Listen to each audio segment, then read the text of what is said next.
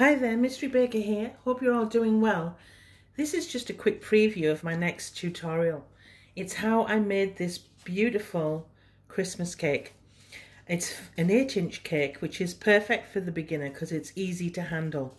And my recipe is so simple to follow, you'll have no problems. So I really do suggest you give it a try. You won't be disappointed. So it's been in the oven and it's for 3 hours and 40 minutes.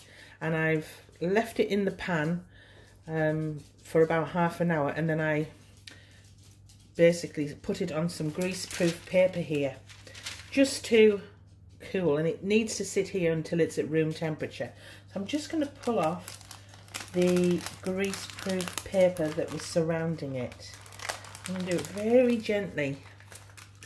It is smelling so divine in my kitchen.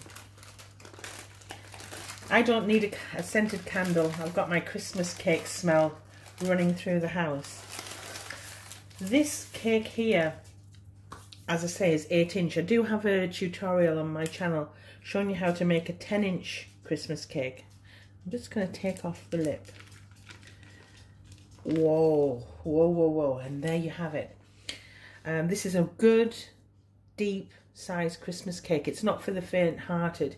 It's the perfect size, really. You don't want them too small. I like a nice deep pan, and it smells delicious. I just can't get over the smell. I could just eat it now, but I can't. I have to wait. So when this is cool, I will cover it well, and I'll put it in an airtight container, and I'll keep it until I'm ready to decorate. As I say, hit the bell, stay tuned, and it will, you know, if you do hit the bell, it'll notify you of my next upload. I'm hoping to get the Christmas cake video up either tonight or tomorrow, so stay tuned.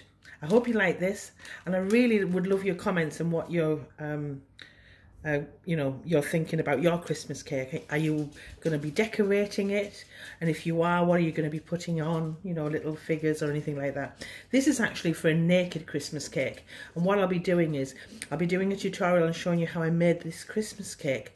But then I'll be showing you how I decorate it in a rustic way. And I'll just be topping it with my own homemade marzipan. So I'll even have a tutorial on how to show you how I not only decorated this cake, but also how I made my own marzipan.